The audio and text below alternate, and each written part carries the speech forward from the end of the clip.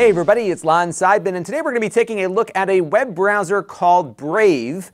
And I'm checking this out because a lot of you wrote into me a few weeks ago when I was talking about how Chrome might start blocking ad blockers, and I was looking for alternatives, and almost universally every commenter said, you gotta check this browser out, I think you're gonna like it. I have been playing with it now for the better part of a day, and I am quite pleased with it. And I'm going to step through what you can do with Brave, how it's a bit different from some of the others, and in some ways it might be interesting to think about what the web might have looked like had Brave been the model that the early web followed versus all of this advertising that we get now. So we're going to step through this browser and all the different things you can do with it in just a second, but I do want to let you know, in the interest of full disclosure, this browser is free and I downloaded it for free from Brave.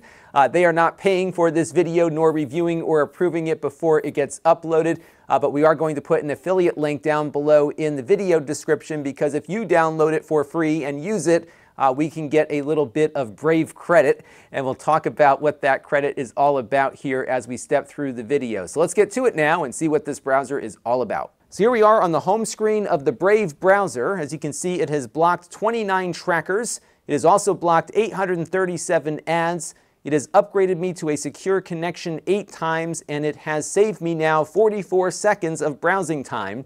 Now this browser is running with the Chromium engine, and that is the open source component of the Chrome browser. Anyone can take that Chromium engine and make their own browser out of it, and that is what the team at Brave did. And it also works with the Chrome extensions for the most part. So I was able to get my LastPass password manager installed here. That's what I use on Google Chrome.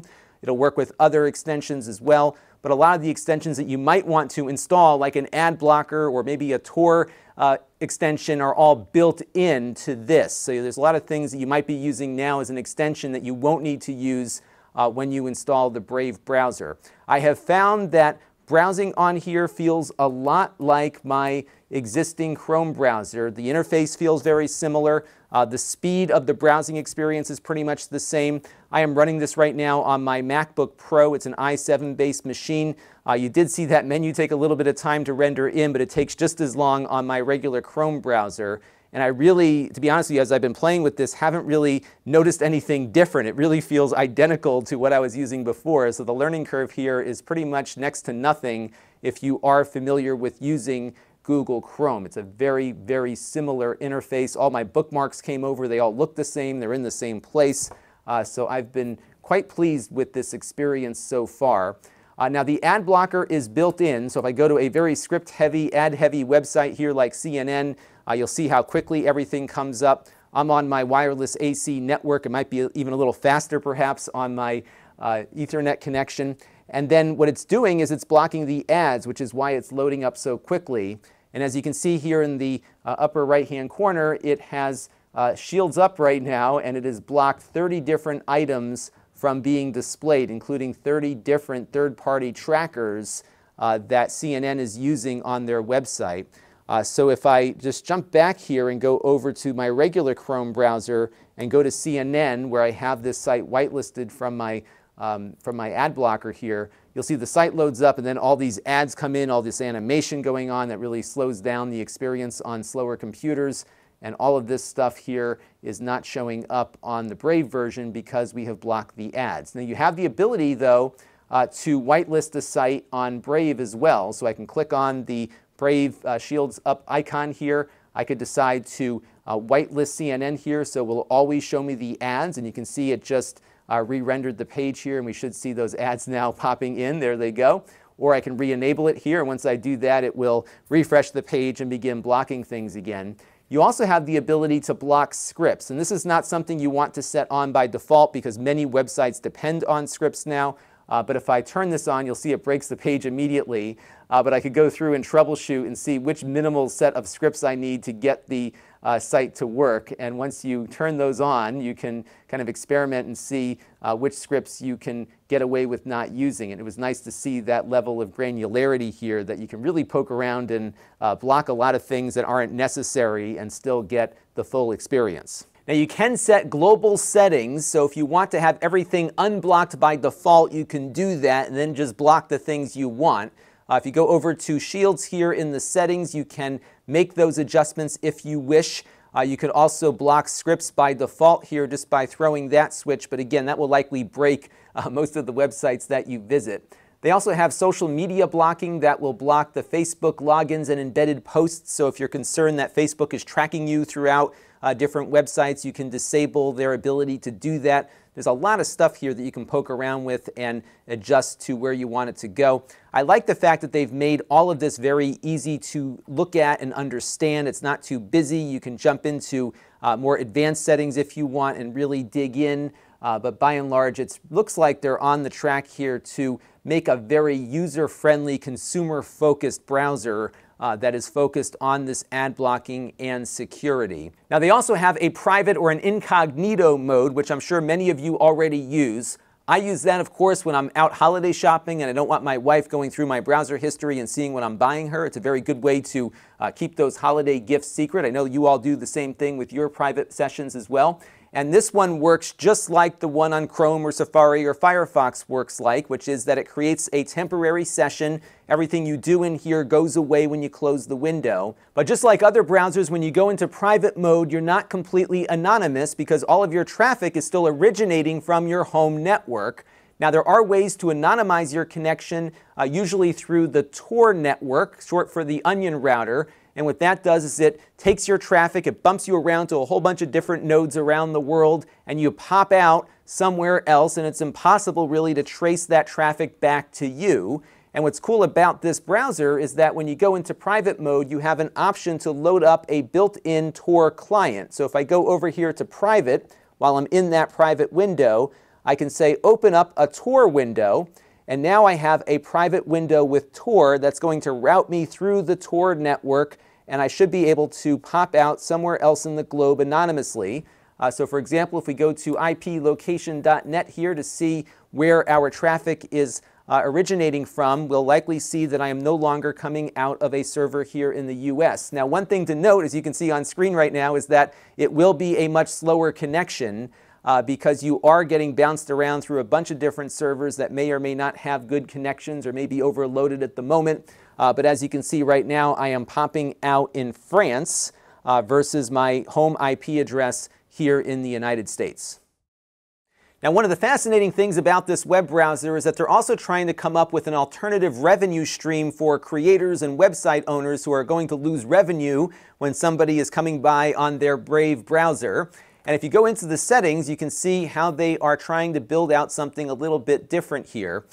This setting here is called Brave Rewards, and if you activate this and turn on advertising, what's going to happen is that they will send ads to your browser, and when you get those ads, you will get paid for the brief bit of attention that you give to those ads. You can then, in turn, take that ad revenue and distribute it out to the websites that you're visiting or directly tip a website directly if you wish. Now, there's a lot that needs to be worked on here, but that's the concept in essence. Now, the ads right now appear as a system notification, which, to be honest with you, is not ideal for me. It's a bit off-putting. But you can adjust the frequency in which those appear. So right now I've got it set to 5 ads per hour. I can turn that down maybe to 3 and close that window. And what will happen here is that when it does have an ad to display to me, it actually will come in as a Mac OS X notification here on my Mac. On your Windows device, it'll come in as a standard Windows notification. It doesn't appear in the browser at all. And what it will do is count how many times you've received one of those things, and then they will transfer some cryptocurrency into your Brave wallet that sits on your browser here. So you can see so far I have 0.40 BATs, which translates out to about 13 cents here in the United States. Now, what I can do with this money is I can just let it sit in my wallet, or what I could do is distribute it out to the websites and YouTube channels and Twitter profiles that I'm looking at, and those creators have to set those things up. I set up my YouTube channel through their revenue share page earlier today. I had $30 waiting for me in there, which was great. So all of you who have been watching on the Brave browser, thank you, have been anonymously transferring money into my account, and it was waiting for me when I pulled that up. Now, what you can do here is set up a monthly payment amount. So for example, it's defaulting at about 20 BAT or $6.45. And what will happen here if I don't do anything is it will distribute out that revenue based on how much attention I have given to each site. Now, if there's a site that I don't want to have getting my money here, for example, Walmart has enough money as it is, I can just click on exclude this site. I can exclude Facebook from this list, and now it'll recalculate the attention here and only distribute those funds based on who is currently on screen here. Now, Brave.com is one of the sites, which is, of course, the site for this browser. They have a little check mark next to them.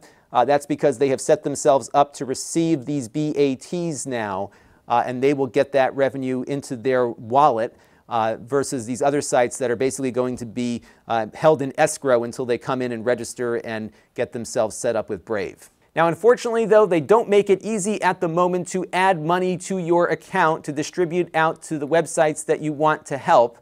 So, for example, if we don't see enough ads here to get our 20 BATs, what it will do is probably distribute whatever I did earn over the course of the month looking at those ads.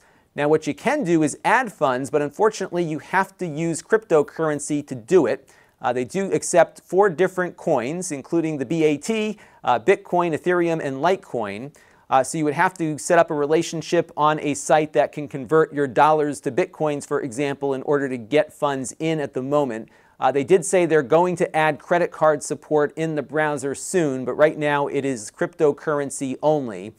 They have a relationship with a site called Uphold, which is managing this for them. So you can set up an Uphold account and get your money in that way, but I believe there will be some transaction fees for getting your wallet loaded up. So unfortunately, it's not all that easy to do at the moment. Now, one other thing you can do if you have money in your account is tip your favorite website or creator directly. So if I click on the little triangle icon here, which is right next to the ad blocking icon, I can just go here and send a tip that will send some BATs directly to that creator. Which will go obviously outside of that automatic distribution. So I really like this concept. It would be nice if it was easier to put money into it, and I think over time that will happen. But right now it's really something that will work only for people that have some cryptocurrency or are not afraid of going through the process of acquiring cryptocurrency. Now, they do have a synchronization feature in Brave, and they will be expanding this in the future. Now, right now, I have 3 devices synced up, this MacBook Pro, my iPhone, and my little MacBook, and they get now all of their bookmarks synchronized between them. Now, what's cool about how Brave is doing synchronization is that it doesn't require an account to do so. So what happens is your bookmarks in this instance are encrypted at the client side. It will upload a blob of encrypted data, I believe, to Amazon S3, but nobody can read it unless they have the private key, which nobody has but you. And what you do is set up that private key on other machines here by clicking on View Sync Code and setting it up that way. So you can have many devices synchronizing their bookmarks together, and that data is inaccessible to anyone except those computers that you have added to your list of authorized synchronization targets. Now, the problem with this at the moment, though, is that it only does bookmarks. So your wallet is not synchronized. All of the rewards data, including how to distribute the contributions, is not synchronized, nor is the money you are earning from looking at ads synchronized. This is on their roadmap to get into a synchronized state, but right now every browser you set up will be unique in that way. It is possible to export your wallet and have that wallet be the wallet across all your devices, but all of this advertising stuff will accumulate locally per browser, and of course the auto contribute here is only going to measure attention based on each individual browser, and over time again they will rectify this situation, but right now it is going to be a little tricky to really make good use of this ad system. Now, I also ran the browserbench.org speedometer test, which is a performance benchmark we run on all of our PC reviews, and on this MacBook Pro here I got a score of 58.9 on version 2.0 of that test, and I got a score of 52.2 on the Chrome browser running on this same computer. So Brave did a little bit better there, but it could also be due to the fact that I have a few extensions on Chrome that I have not installed on Brave, but nonetheless it was doing just a little bit better performance-wise and from my perception, it was feeling about the same. I really like what they're doing here with monetization. I hope they can get the synchronization working across browsers because that will certainly make it easier to manage. I also hope they can make it easier to get money into this thing so I can start supporting my creators in a more convenient way.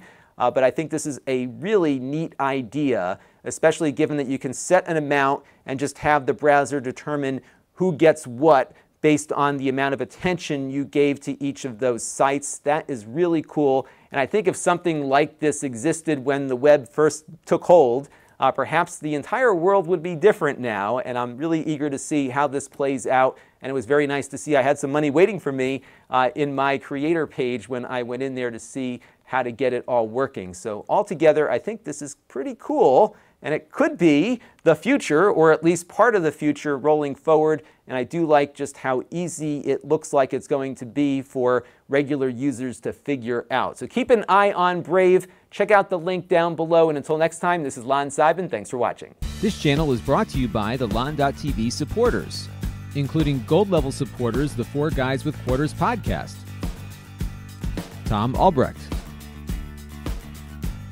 Brian Parker, and Kalyan Kumar. If you want to help the channel, you can by contributing as little as $1 a month.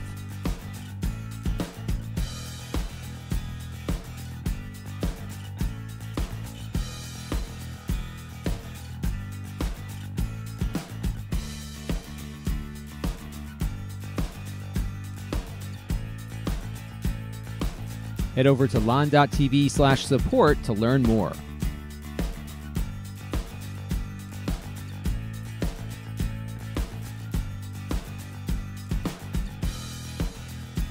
And don't forget to subscribe. Visit lon.tv/s.